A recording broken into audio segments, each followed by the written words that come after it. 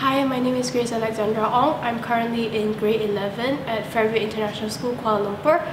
And through Fairview, I've had many opportunities to learn beyond the classroom as well as to participate in competitions outside of the school. One example of it would be my participation in the World Scholars Cup recently, and I've participated in the Tournament of Champions held in Yale University, USA. So in this competition, I've had the chance to compete with other scholars from all around the world, as well as to create more friendships. And at the end of this competition, I've gotten 1 gold medal. My experiences in Fairview is that before Fairview, I was the student that didn't raise up her hand to answer any questions that my teachers had asked previously.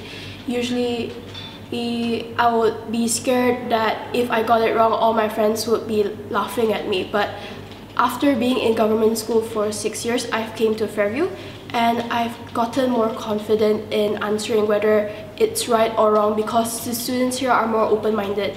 And even when I got it wrong, the teachers would guide me in the path to make sure that I understand and to get the question correct the next time. So IB as a whole has helped me a lot throughout World Scholars Cup. One example would be in literature, where we have to analyze works such as poems, short stories, films. So in relation to critical thinking, analyzing comes as a huge part of literature to understand the purpose of the author as well and the film director in what they want to portray in their story, poem, or even film. So, for example, the author would use different literary devices to express different emotions throughout the poem.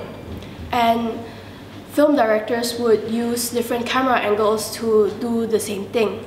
This helped me to understand better in literature for the World Scholars Cup.